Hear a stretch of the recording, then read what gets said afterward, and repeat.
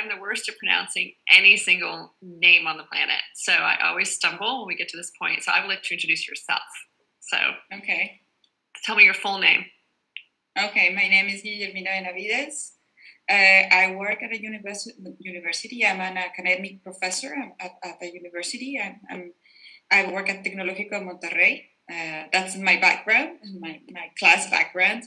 Tecnológico de Monterrey is one of the biggest private university in Mexico.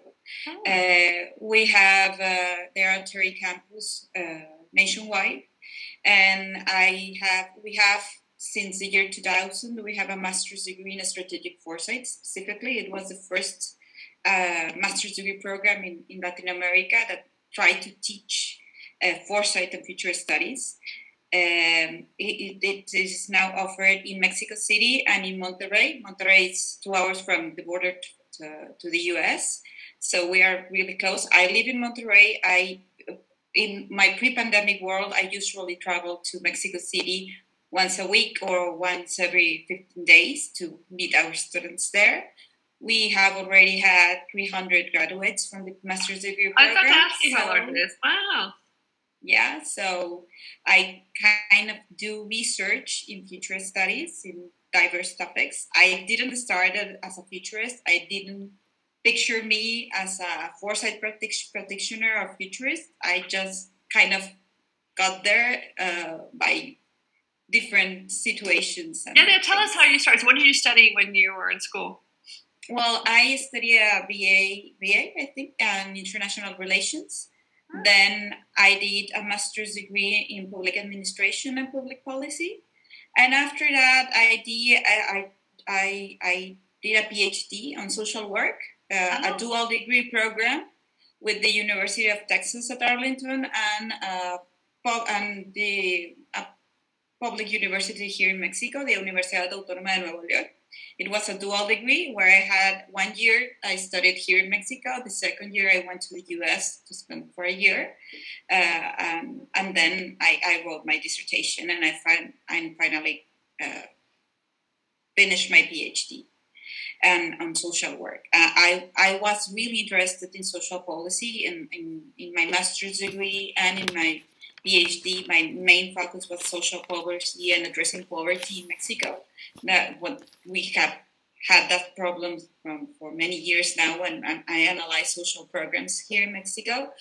But then when I got back to academia, once I finished my PhD, it was a rather personal situation also because when I finished my studies, I have a little interesting thing here. I entered my PhD with no kids. I'm newly married. I had just got married, but when I finished my PhD, I ended with 4 kids. So it was kind of crazy, yes, because I had triplets when I was writing my dissertation. So I had my first kid, and then when I finished my 2-year courses. 2 years of studies, and then it was full-time dissertation, So wow. I got pregnant with my first one, and then when he was 1 year old, I got pregnant again, but this second time around, I got triplets. So it was crazy. So crazy. Can we just stop and pause for that for a moment? I found it hard just to go from 1 child to 2 children. I can't imagine going from 1 child to 4 children, right? Because you still have the first one that you're taking care of at the same time that you're trying to take all the others. And did you then extend your program, or did you try and still do it at the same amount of time? Not really, because I was due to have my kids on March of that year, and I finished my first draft of my dissertation in February of that same year. So I was so focused on finishing my dissertation before babies come around. Well done. Because I was convinced that if I didn't finish before, I will never finish my PhD. So I was really focused on that. So it was a crazy year, but I was able to. Did you take time off then? How much time did you take off before you tried to resume everything? Well, I didn't really take time off. Since I was working from home, I was a full-time student doing my PhD. I kept working on my dissertation. So after the babies came, there was only the revisions and corrections and things like that. So I kept working on them. I took them one semester for finishing after I had my babies in March, and I completed all the. I graduated from the PhD in October. So on December That is amazing. I finished, and it was like crazy, but we were able to do that. And after that, I took a little bit of time, and in January of the next year, the university invited me to give a class. So I say, okay, yes, I will go back, and I'll give one class to see how it goes. And I started giving classes on the master's degree in strategic foresight. That's how I get to know. Because I usually, since I studied social work, I usually really, I use qualitative methodologies, focus groups, interviews, observation, and things like that. And many of the foresight methodologies do use focus group interviews, and you have like these workshops with people. So they needed someone to teach the students how to do these things. So this was the first time I got like the feeling of what it was strategic foresight. Oh, yeah, that's fascinating. Yeah. Yes, because all my students were from the master's degree on strategic foresight.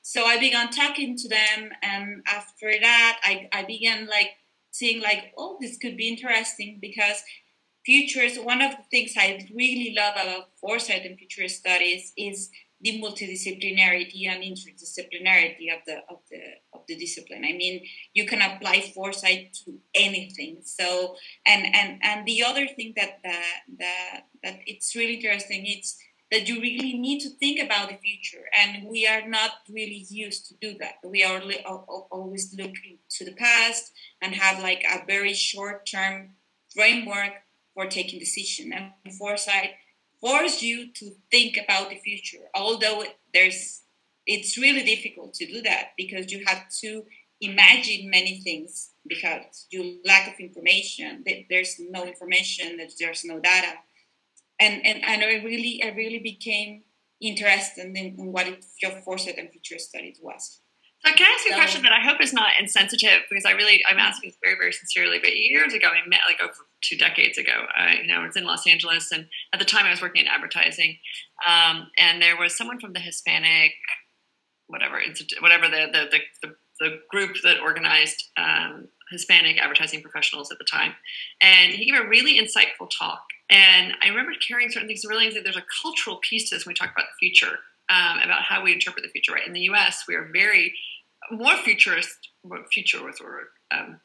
Looking ahead, right? We think a lot about what's going to happen next.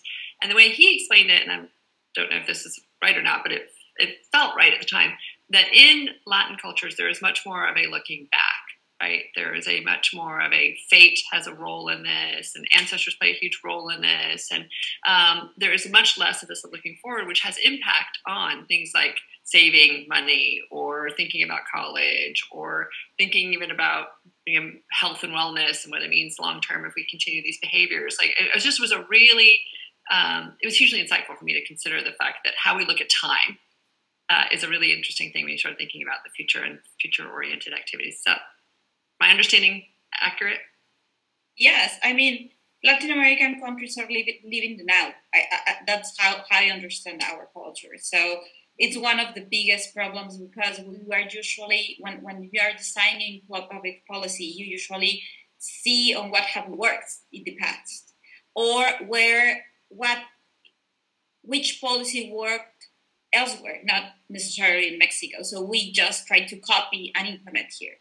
So we do not take the time to get to know the problem, to talk to the community, and to plan ahead, and not on the short term, but on the long term. So it's really hard, and also it's a problem of faith. We have a strong faith, religious country, and that is it's a deterministic way of understanding the future. So it's not. We have that problem. So it's also. Yeah, it's fascinating whether or not we think. Well, sorry, I was going to interrupt. I was going to say, I think it was just fascinating to see whether or not we think we can impact or not impact the future. Right, that sense of agency that comes with thinking that you have an impact on it. So I found that must be really, really fascinating for the work that you do. Yeah, so I mean, we usually face resistance, and for our students is we have a word in Mexico that is a deviation of a word we have is ahora. You know, it's now. We have a word that we usually use that is ahorita, and ahorita we don't know when is ahorita. It's ahorita, right. It's now or later than now. So it's I've read some pieces that said that languages also affect our conception of time. And the Spanish language is strongly focused on the present and on the now. So it's kind of difficult to switch this mindset of people to force them to look ahead. And even if you do that, they don't have the abilities or the competencies to systematically think about the future. So you have to try to develop these competencies. And even in big organizations, their scope of long range is 5 years in the future, and that's very long, you know. And when you go to other places and see other cultures, you know that long term is 50, 100 years in the future. So our long term here is really, really, really short term. So it's interesting. Yeah, we had a conversation with Ida Holt from Sweden, who was a global foresight lead for Inter-IKEA, and she talked about the CEO there having a 400-year vision. Right? They think about where's the world going to be 400 years from now, and they backcast where it is that they want to play and how they want to play. So it's really fascinating to see, and that's why we see actually so much of the breakthrough that's happening around the world out of Sweden. Someone once commented in one of my talks, I had 3 examples from Sweden. I didn't even realize it. But there was like all these places where they were innovating and pioneering and thinking about sustainability or thinking about equity and really and robotics and so many other things in different ways. And so I do think that perspective really makes a really big difference in what we produce. And also incentives. You know, we have a government system that prioritizes our 6-year periods of planning ahead. So we are usually thinking on, we have no election on the first level of government of the president. So every 6 years we change, and with every new government that enter, everything change. All the public policy of the last government, it's garbage. So you have to do something new, and you restart everything. So it's kind of difficult to plan ahead if you have these political cycles that every 6 years you have to change everything. So the incentives are not right, and the culture doesn't help us. I mean, I love Mexican cultures, and I love many things about Latin America in general. But one of our biggest problem is we should start thinking on the futures, on the possible futures, and that's it's a big challenge for us.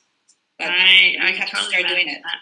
Well, so then this program, it continues to grow, though, with strategic foresight. You're graduating more and more people who will go out into the work and do this. Yes.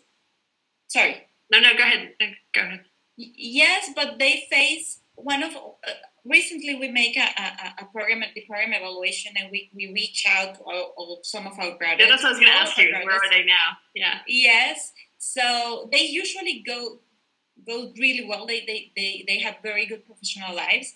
But some of them tell me that although they apply a strategic foresight thinking and futures thinking to everything they do, they usually have a hard time to explain to people what it is and why it is useful. So it's still a challenge. I mean, they use it, they apply it, they say it's really useful for them, but they still face resistance, you know? So yeah, I can see that. I mean, I don't know. Again, I've been doing this work for a really long time, and I did not come at it as a trained professional. I really just come at it intuitively. And then we're seeing sort of these two different paths. One is very highly academic, and lots of people have studied. I didn't even know future studies existed. And those of us who sort of have found our way there just because curiosity has led us to the fact that you have to be able to solve for now, you need to be thinking about where we're heading next, as we get very curious about where things are headed and have an ability to knit that together. But in certainly my work over the decades, it's really hard to explain to people why it's important, or for them to believe it. I think that's the struggle I'm having now. It's less about the fact that people don't recognize that's important, but even still, when you lay out what the possible futures could look like, the resistance that comes in just believing that's that we could take such a giant shift, or this could have such a huge impact, or this could be something that we do need to worry about. And so it gets validated, when people realize, oh, every few years I get one of those, oh, this is what you were talking about. And I do think that's been the biggest gift, if you want to call it that, through such a tremendously disruptive year, is that people have now started recognizing how important it is that we look forward and that these things can come out of the blue, right? This was not predicted. It was predicted, and everyone chose not to believe it. And so now I think there is more attention to the work. Are you seeing that in the work that you guys are doing? Yes and no, because everyone is talking about the new normal, and I'm not sure we understand what is the new normal. I think that many of us just want to go back to how the things were before the pandemic. I don't think that is going to happen, or in the short term, I don't think that it's going to happen. I mean, in Mexico, we have had a huge impact. I have been homeschooling and home working for a year now. We haven't gone anywhere. So the vaccination rates in a developing country is going in much more slower pace than other parts of the world. So maybe in the US, I was reading articles that maybe you go back to the pre-normal around September, October. Maybe that's the forecast. I don't know if that's true, but here we don't really know, because we are still like seeing when will people get vaccinated, and if they get vaccinated, then what are the next steps? When are the kids are going back to school? When we are going to go back to the university to give classes? So these are big questions that we don't know what the next year will look like. What we will be doing at the end of the year. Well, yeah, and I think there's a certain amount of, because we also have not been working from home, right? As you know this, as everything you've been studying, but we've been lifing from home. So at the same time we're trying to work from home, quote unquote, we're also schooling from home and meditating and virtual traveling and watching movies and trying to figure out everything we can possibly do from here. So it is not it's not I push back against work from home thing, and whether that's working or not working, recognizing all these other places that are taking our attention and needs that we have. But I do think this question about what does normal look like, and what do we like about normal, what we don't like about normal. I've been talking a lot about building a better next, because there are a lot of things that were broken about the way things were. And if this gives us an opportunity to rethink and reshape and rebuild that seems to me a big opportunity we do not want to waste.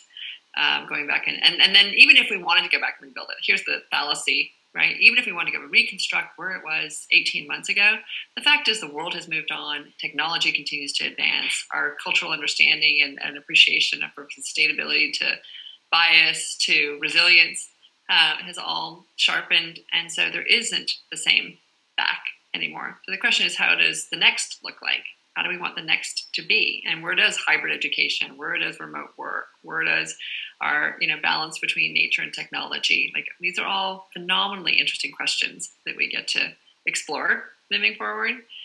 So I think that, again, training a lot of people who know how to do that and are more comfortable with ambiguity or comfortable with complexity is a big advantage of the program that you are a part of, right? We don't necessarily know exactly what's going to happen, but we have to be able to live in the comfort of the unknown and see that it's a good thing.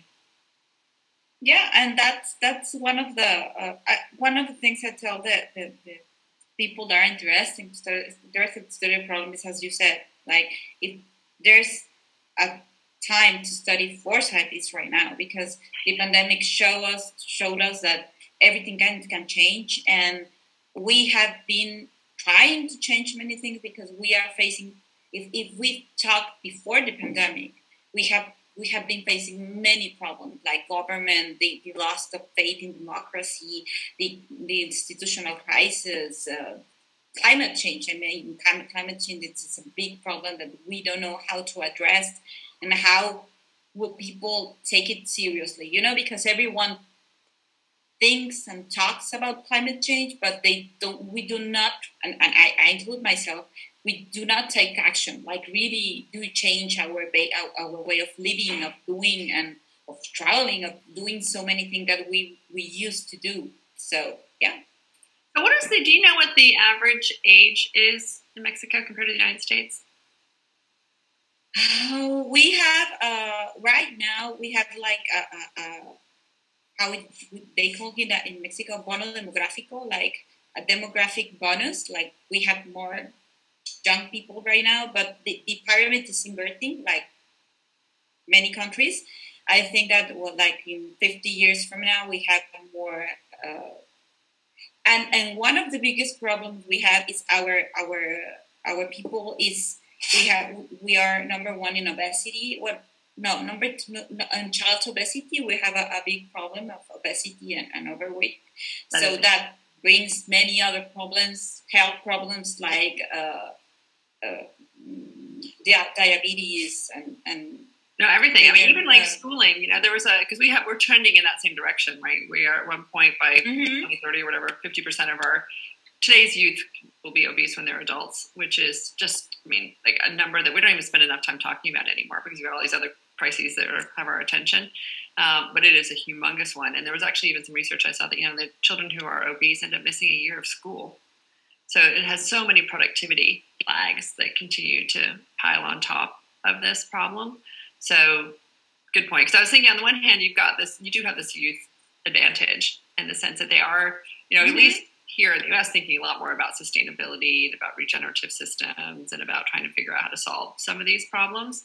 But I'm wondering there if you have some of that same, because that is some wind beneath our sails right now. I do think that group is putting a lot of pressure on those over 30 to make better decisions. And it's really interesting to see in elections moving, you know, in the next 5, 10, 15 years, how that impacts actually who is in governance.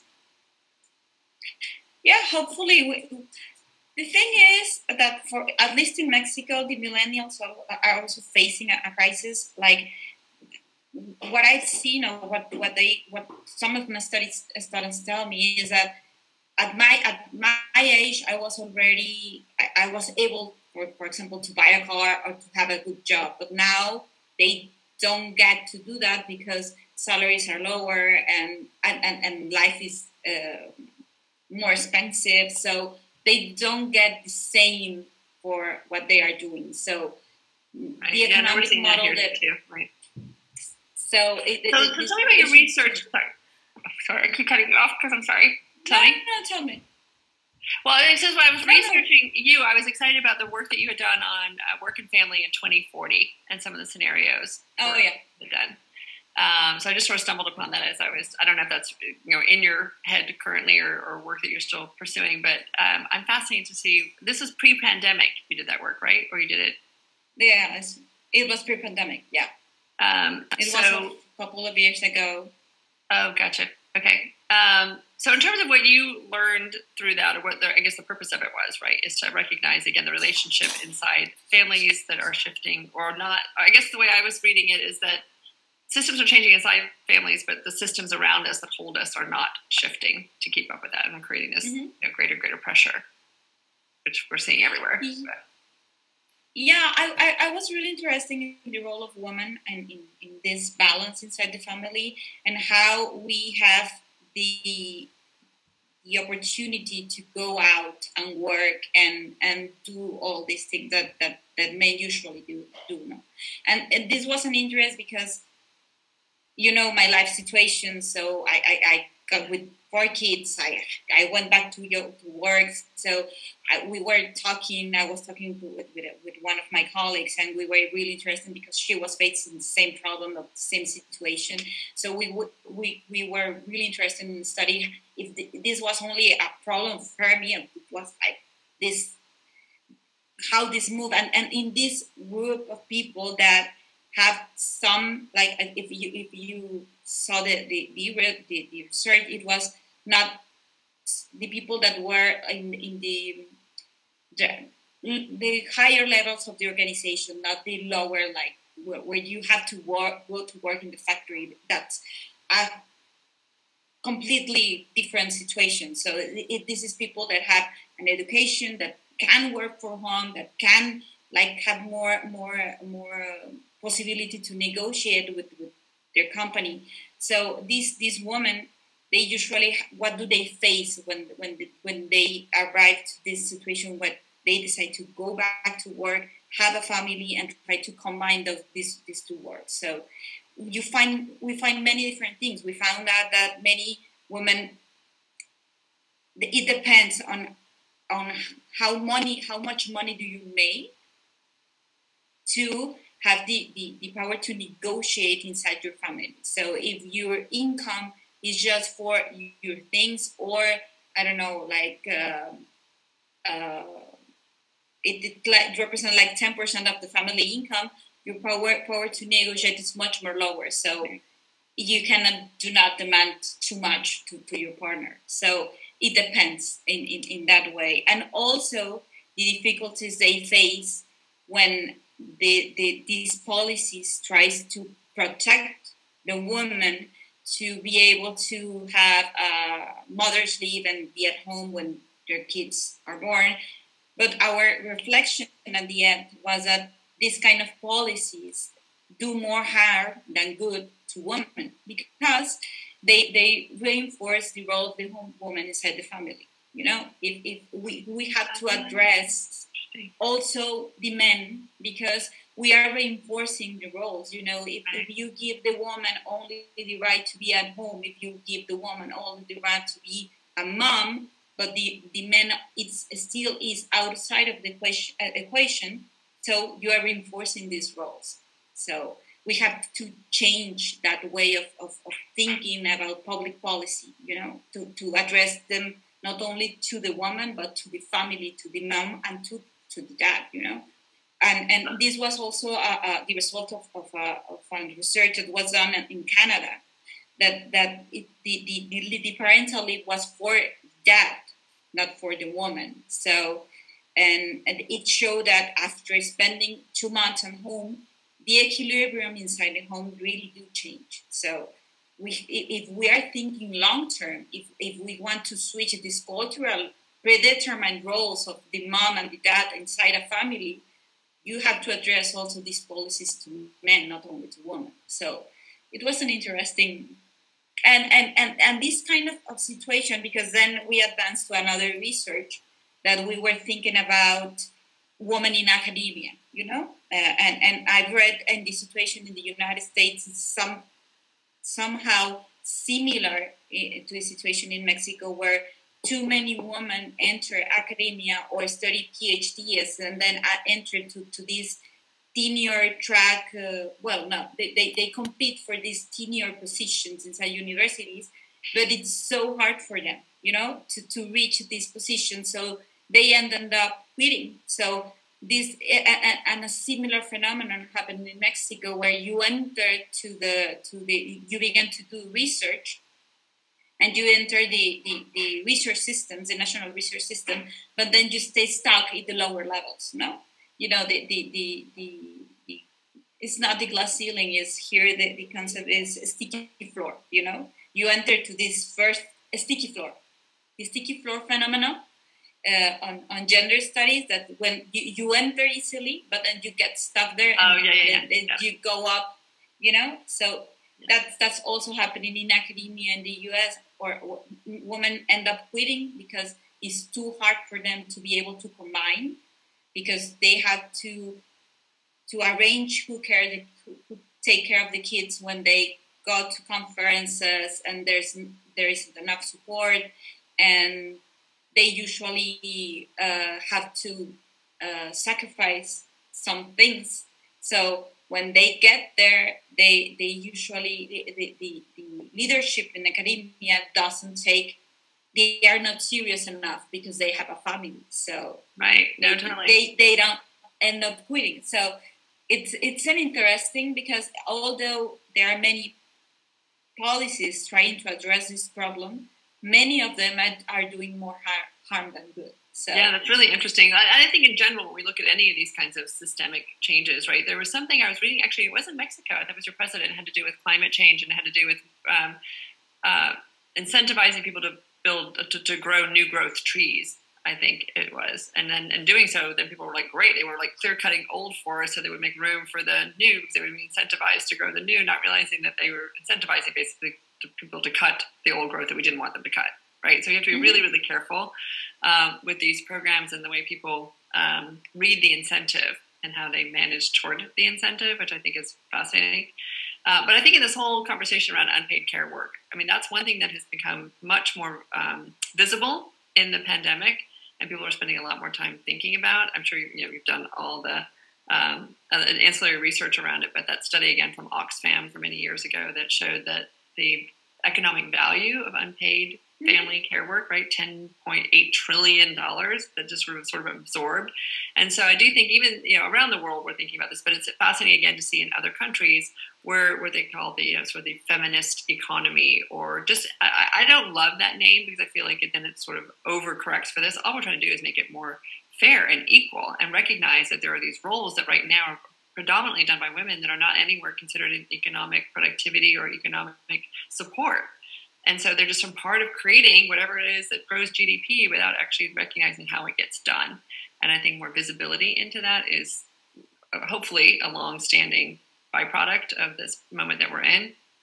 But then we have to figure out the structures that support that. So in academia, it's the tenure track. In technology, it's another thing. In corporate life, it's another thing. And so I was thinking about the other day about why I have such an aversion to early morning meetings. But 7:30 in the morning meetings immediately presume that you don't have small children that you need to get fed and to school and to some way that it's somehow somebody else is going to do that task. And so I get very angry at my male peers when they continuously have early morning meetings. But it's just, and that seems like such a simple, small thing, but it's a huge thing, right? Yeah. Stress of trying to navigate all that, or the afternoon. And so again, part of my non-traditional path is that I started working 4 days a week from the moment I had my first of my 3 children. But I took a pay cut to be able to do that. It wasn't that I just put more hours in, right? I was trying to figure out a way to balance that out financially. And then there's also, in my world, the breadwinner mom. I became the full breadwinner in my family. And I think we don't recognize how many women are that in their families across the world. So there's so many things to fix. So when you think about this so the last thing I was asking, when you look out on the horizon, right, and you see where we are now and where it is that we're headed, because I think the confluence between future studies and social work or social policy is really extraordinary. And we are actually invited, and you will be joining us, hopefully one of these times, to the USC School of Social Work every year or every semester when they finish the program with their doctoral students. The woman who runs the program is a good friend of mine, and she brings in people who think about the future and talk about the future to help set context for the students as they're about to launch into the world. And we've now done it through the Femme Futurists Society each time. I think we've done now 5 or 6 semesters where we bring 3 or 4 futurists together and have this conversation with the students. So it's really designed to show how important social work is in this work that everybody else is also trying to do. So the fact that you've already cracked that, you're far ahead of where these students are trying to head to. And so they would love to hear from you when we get that time. But when you have that outlook, the question, I guess, is as you look over the course of the next 20 years, what are some of the key policies that you're advocating for, or that you think that we should pay more attention to, whether it's in Mexico or around the world, but that you think would actually make a really big difference in wherever the area is? It's not just, I think, in economic policy, right? I think you could talk about it for sustainability. You can talk about it through the fair use of technology and accessibility to all that. But where are some of the areas that you're interested in, and what do you think we aren't paying enough attention to? Well, I think that the men involvement in all this discussion is important, and not only as supporting this discourse of this dominant discourse of giving women spaces, but to assuming that they also have to change the role that they usually have. I think that's one of the and there's so much resistance to do this. Like they don't want to do it, and I understand why, because they have been in this position and it works. But I think they have many things also to gain. Like what I've seen as a result of this research is that when they spend time with the family, they don't want to go back to be this full breadwinner figure, because they really enjoy being with the family, So they have to have more involvement. And also for me, I don't know. I do not consider myself a feminist. I'm a woman. That's it. And I have 2 girls. I just want them to give them the possibility to choose. If they want to be a full-time mom and stay-at-home mom, they are able to do that. And if they want to go ahead, write professional careers, they are able to do that and do not face this kind of criticism in either way. You know, we are free to do what we want to do, and that thing that's the more important thing, because I don't know if in the U.S. it's happening, but there's also this polarization between women, like the one that support feminist movement and the ones that I think that one of the things we should, it's a dialogue. You know, we have the tolerance dialogue and accept that we all think different. So and that's I think that I would like to say that I think it's gotten better here, because I think that, you know, when I was raising my children, that was definitely much more of a louder conversation. I think hopefully that this past year we've created just a lot more empathy for both sides and recognizing how difficult it is all the way around. But the thing I was going to ask you about for your family is, you talk about for the girls, do you want that same opportunity for the boys? Because what if the boys choose not to become these, you know, high-powered career academic people and would like to be able to step back? How does that work? Well, that's an interesting question. I mean, if as long as you are able to provide for yourself, whatever works for you, you know, I don't want to. I mean, I don't want this. I want to for them to have the liberty to have, but most of all to feel good about themselves and to do what's right. I don't know what is right, but in their value scale, how they go around their life and this reminds me to this idea that futurist it's value laden, you know, that you try to fit this big world problems, and I think that if you have that empathy,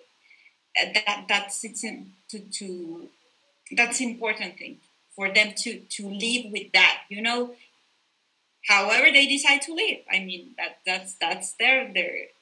But I do think that, to your point, so the parts that our values are a big part of that, right? This understanding cultural norms are a big part of that, and how we define what success looks like and who's really, you know, responsible, not responsible. But I think that the biggest, two of the big shifts actually. One is the role that technology will play. I talk a lot about the fact that we're heading toward a productivity revolution that will enable many of us to redefine what work looks like and how much effort we need to put in to be able to, you know, attain whatever that level of quality of life is that we want.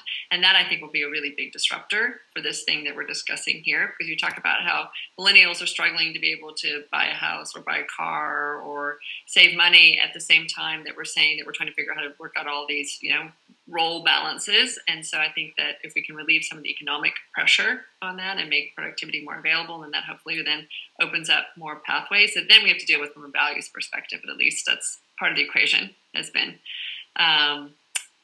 contained or considered as we move forward. So I'm actually very hopeful that actually helps part of it. And then, are you familiar with Riane Eisler's work? With Riane Eisler? It's Riane. So anyone who's been listening to the podcast or listening to these interviews will know that I probably reference Riane every third one because it's so relevant to all this work. So when we circle back offline, Emma and I will send you some information about Riane's work, because she is very much, but she's in her late 80s now, been pioneering this thinking for decades, has written many, many, many books about it, and is, you can imagine a world of socioeconomic structure that is called partnerism or partnership systems, in which it is much more balanced. And if you go back through the whole course of time, that it was. Right, she writes many.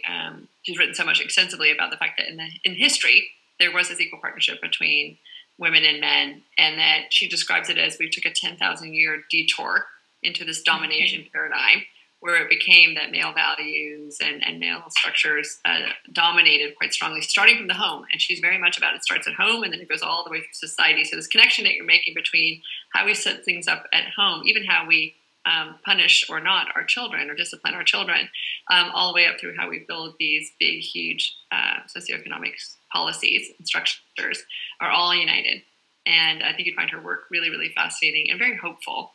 And I think that she's encouraged right now that there is more and more conversation happening about how we address these things from a much bigger systemic place. Yeah. So there's hope. There's hope. Well, how old are your children now? My older one is 11, and the triplets are 9. So when you think about the world that they're going to inhabit, what are some of the key things that you and this again brilliant confluence of futurist and teacher and social policy person wants to make sure that they understand about the future? Well, I want to make them to. Part of me is excited, like there's a big possibilities out there, but part of me it's also kind of afraid of what's coming, because climate change. I mean, this if we do not take action right now, if we don't fix it, if we don't take the opportunity this pandemic gave us to change, well, maybe this is our last chance. That's one of the things, and the other is technology. Like we are talking too much about the impact of technology, and some authors talk about singularity, and that this next human leap and what will that mean, and when you think about automation, so we are not going to work anymore, or we do not need to work anymore, taking it to the other extreme, so what we are going to do, and there's so many opportunities, but if we don't do what we are supposed to do, we can also face some not desirable future, So I think that and then the thing that worries me most is that we do not really, given this resistance to think about the futures, we're adopting so many technology that have so much potential, but if we don't do it right, it's also a great risk, I could not agree more with you on that.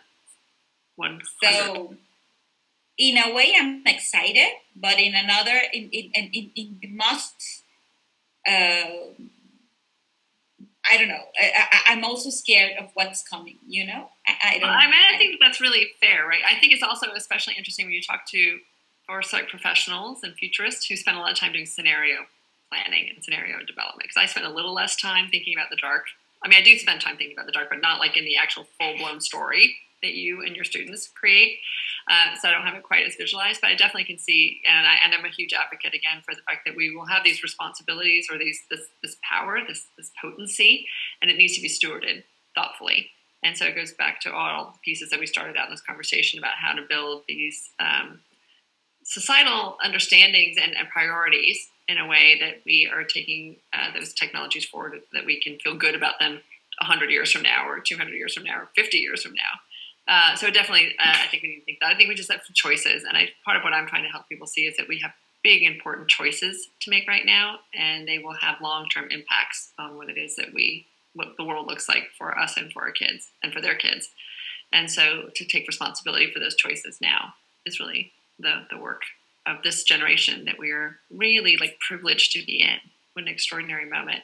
And so I am trying to help grow my children to be comfortable with that responsibility and know what right looks like, right? Putting humans at the center, putting nature at the center, putting more collective good and individual good as part of the work that we need to do. So the hope is that what I love so much about this work and meeting you all is we get to meet the parents and those who are influencing young people and sharing with them this perspective. It gives me tremendous hope that we are raising a generation of really, really thoughtful, caring, responsible, smart, confident people.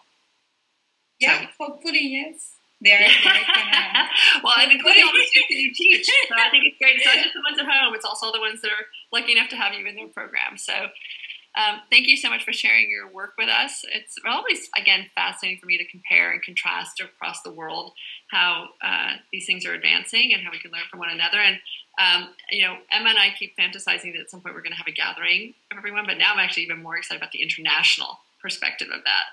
Like at first I was like, oh, we'll just get people together here and have wine and go on a retreat. But now I'm thinking I would love to introduce you to Ida in Sweden and Samar in London/Lebanon and Geshe from South Africa and Zahara. I mean, there's amazing work being done around the world. And I think being able to compare and learn from each other would be really fascinating. So on our list of things to create, Emma, if she's listening, will be a global summit of extraordinary foresight professionals. So stay tuned. Sure. Thank you. And thank you for inviting me. It was a great conversation. Oh, it's so much fun. Thank you. And we will circle back. You are part of our world now, so we don't let go. We'll talk to you soon. Thank you. Thank you.